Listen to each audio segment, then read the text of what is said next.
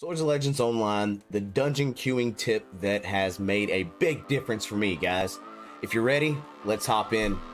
Swords of Legends Online has been a lot of fun, and I've really been enjoying the game. However, I've been struggling to get queued into the instance list for dungeons quickly. I'm a DPS, everybody's a DPS. If you're a tank or a healer, you're almost guaranteed quick access, but when you're not, check out this way. Okay guys, let's jump right into this. So when you're anywhere on the map, what I usually do is I press J, I pull up the list for my instances, and I can immediately go into personal matchmaking. So you'll click the one on your list, participate in matchmaking, choose the difficult that you want, choose personal matchmaking, choose what you're going to be, whether it be DPS, healer, or tank, and rinse, wash, and repeat. That's literally all you do, and you'll see that multiple of them start to stack up on the right hand side of the screen. So each one that you add adds you to the list, meaning if you're just fresh at it, you can do all 5 at one time, wait for them to let you into one, and then eliminate that one from the list. What this allows you to do is just go ahead and queue up for all the ones that you need, and whichever one becomes available first, well, there you go. You can hop right into that one.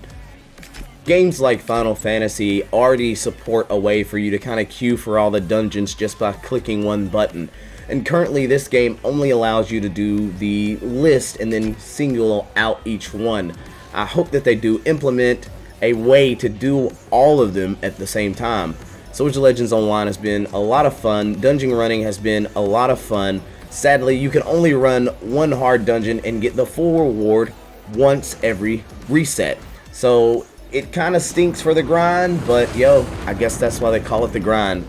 Appreciate you guys, and thank you. So just to recap it for you wonderful folks, okay? You can run one version of each dungeon every week to get the full rewards. The easiest way to do it is to queue up at all of them at the same time. That way you have the biggest list possible, which means you'll get pulled into whichever one's available at the time. The list, of course, dwindles down to like the one at the end that you may have to wait a while for, but the beginning goes a lot faster.